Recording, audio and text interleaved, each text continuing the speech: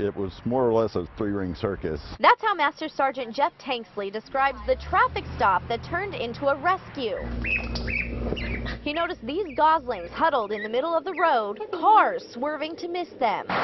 Jeff jumped into action before any could get hit. So I grabbed those and kind of put them in my arm and kind of cuffed them, and one of them took off running for dear life. The 25-year OCPD officer chased the runaway gosling for more than 6 blocks while juggling the others in his arms. Trying to drive and hold them, and I don't have anything to put them in. He brought them to Rondi Large at WildCare, who praises the officers above and beyond. And to gather them all up, it just warms my heart that somebody would care about little wild animals like little goslings and save them, and they're doing super. I think I just did what anybody else would have done. Bree Steffen, KOCO 5 News. So